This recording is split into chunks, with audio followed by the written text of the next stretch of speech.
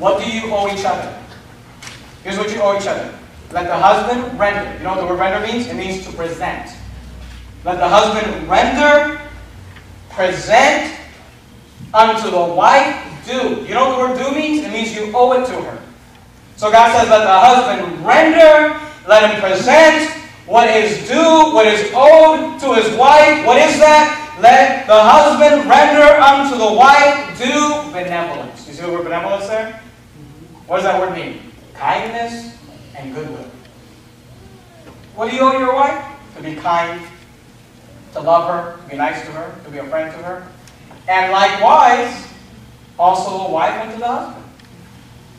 You know, it is your job to be each other's friends.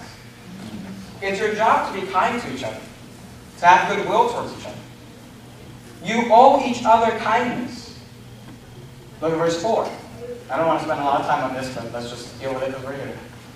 The wife hath not power of her own body, but the husband, and likewise also the husband hath not power of his own body, but the wife.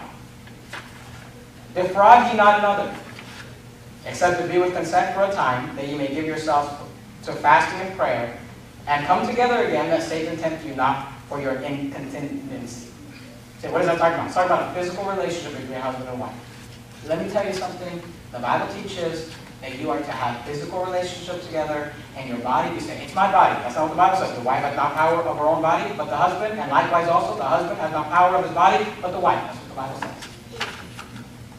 Was there ever a time that we can go a long time without having a physical relationship? If you're fasting and praying, but other than that, you ought to have access to each other. And to go a long time without a physical relationship is just going to bring temptation, and it's wrong, and it's a sin. Now understand this, okay?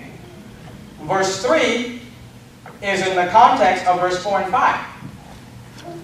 In verse 3 he says, show each other kindness. In verses 4 and 5, he says, have a physical relationship.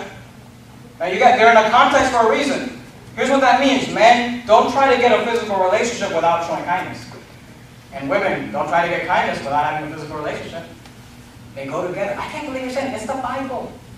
It's the Word of God. You owe each other kindness, and guess what? You owe each other a physical relationship.